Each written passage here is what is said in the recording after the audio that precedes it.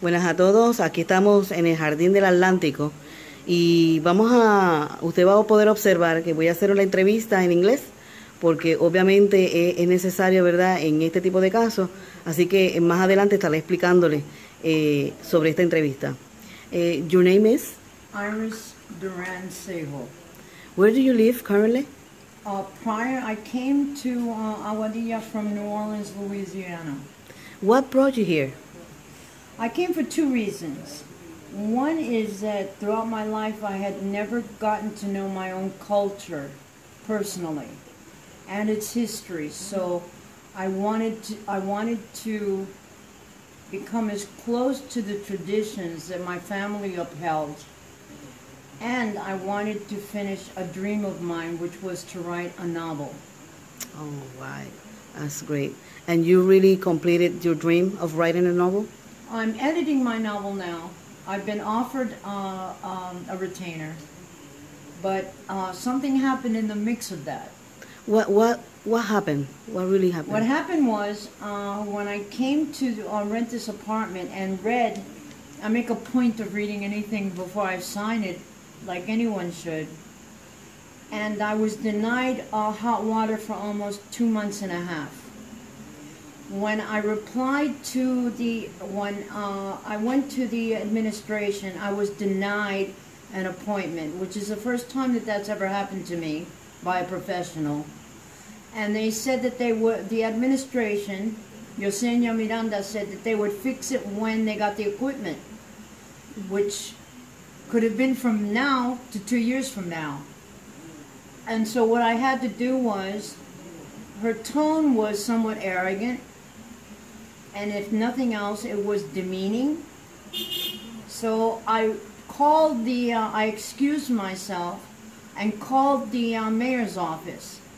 And I was given Frank Hernandez, and I explained to him that I didn't come to Puerto Rico to be treated like a third world citizen, and that hot water was essential to my way of life. Did they do anything? In 45 minutes, Mr. Hernandez came, not only with water for me, but for the whole, a truck full of water. They fixed it in 45 minutes, and Mr. Hernandez said, "Okay, Iris, now you've got hot water, I hope everything's okay." I said, "No, it's not okay. Because how am I going to conduct business with an administration who is inaccessible to whatever complaints I may or may not have? It's impossible." And he goes, "So what are you going to do?" I said, "I'm going to go downstairs and speak to the administration." And I spoke to the administration, and I said to the administrator, Yosenia Miranda, that she had no right to refuse me an appointment, that it was unacceptable to have no hot water, and that she actually admitted to me without any sense of shame that there were more than 45 people in this building, up to 60, who had no hot water for unbelievable lengths of time, was okay with her. When these people are elderly, may have situations, pulmonary situations, or muscular situations that demand that they do not take water, a bath in cold water. That was the tip of the iceberg, though. What I found out later was that allegedly some of the staff was robbing some of the residents who had Alzheimer's, who could not defend themselves, who had no proof but knew that they had been broken into, because all it takes is a piece of plastic to open the doors that we have. So you really are, you are unprotected. Correct. You don't have any security whatsoever. And in our contract, it says we're supposed to have a 24-hour guard, 7 days a week. Oh my God! It's never happened. We didn't have an intercom up until 2.5 months ago, and it's still not working properly. And the reason we have an intercom now is because when people call a hospital or an ambulance, how are they going to go downstairs and let them in if they're sick?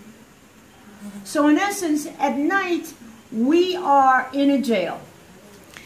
In regards to that final comment that you just made, what is the role of the local government, or what has been the role of the local government in regards to this? In regards to every this situation. Okay, let me first say that we were validated because HUD, Housing and Urban Development, which is an agency of the Cabinet of the United States, accepted our case of discrimination. Behind them is the ACLU. What we did the process by elimination. We went to the Departamento de Vivienda. Mm-hmm. We went to the Departamento de Familia. We went to every agency locally, and they did nothing. We went, contacted the mayor, and the mayor said that he had no jurisdiction to do anything, which strikes me very strange, because there is a fiduciary agreement between people who live in a town and their mayor. Mm-hmm. And their mayor is supposed to look out for their best interests. How are the best interests of people over the age of 55 served when they have no hot water? Because an apartment is not functional without hot water. Yet we pay for it. The other thing is that we have been bounced. Had we not gone to the federal agencies, we would have been bounced from agency to agency to agency timelessly. And I even had one, I will not mention her name, I even had one department head of an agency tell me that they had enough to shut this building down, but they had no place to move anybody, which was a total lie. Oh my God. So what would you like to see happen? I'd like to see a legal federal precedent set where the administration of any low-income building has to have accreditation. Whether a university accreditation, or by right of whatever program they're supposed to be administrating. Because right now what you have is people put in a situation of an administrator by way of a nepotistic system, which is, if you happen to be a friend of mine, I'm going to give you this job. That's how everything works. That's why we need to change everything that is going on right now. I am very proud and I'm very honored to know Ivette Mejias, because she not only strikes me as a highly intelligent, well-versed, well-mannered, compassionate human being, but a person who politically, economically, and humanistically wants the best for her people in Aguadilla. There is no excuse, and she knows it. There is no reason why Puerto Ricans cannot mandate the best for themselves. We do not need outside federal forces to show us how to behave for each other's benefit. Thank you so much for speaking out of your heart. That means a lot to me. I thank you so much. My pleasure, because now I don't feel like I'm on trying to climb Mount Everest in skates.